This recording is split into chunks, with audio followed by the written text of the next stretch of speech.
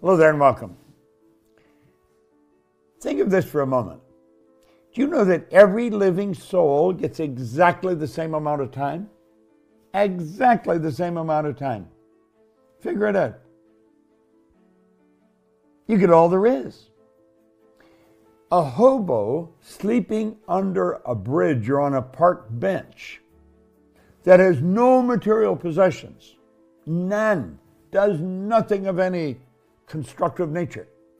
That person gets exactly the same amount of time as the most productive industrialist in the world. We all get exactly the same amount of time. So it's what we do with the time that makes a difference. Now, I want you to think of the number of time management programs. Almost everyone under the sun has time management programs. In fact, I made one time, spent a lot of money on it. And then I found out it was a dumb waste of time and money. Do you know why?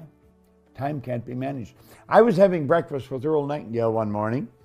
It was downtown Chicago, and I was going with him on a speaking engagement, and it was early in the morning. He said, "You want to meet for breakfast?" Whenever Earl Nightingale said, "You want to meet me?" I was there, and I always had some well-prepared questions. And I remember asking him, I said, "Earl, how did you learn how to master time management?" You know, we were having breakfast. I can still hear his fork hit the plate. He said, "What the hell are you talking about?" He said, "I've never mastered time management. Nobody masters time management." He said, "Time can't be managed." He said, "I merely manage activity." And he took a little card out of his pocket.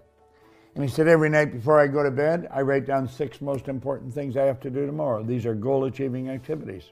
And when I wake up, that's what I start working on. And if I don't get them all done, I'll add them to tomorrow's list." He said, "You should have about 6. Now, if I have 3 that I didn't get done today, that doesn't mean I have 9 for tomorrow, like 6 plus these 3. Those 3 become part of the 6 you have to do the next day." When you wake up, you give all your conscious attention to do those things. See, you cannot manage time, but you can manage activity. You can manage your activities. Make certain that what you're doing really makes a difference. Make certain that you're spending your time on activities that are productive, that are taking you in the direction of your goal. Time cannot be managed. Activities can. Manage your activities. I hope you get as much out of that lesson as I've got over the years. It's a big lesson. Bob Proctor, thank you.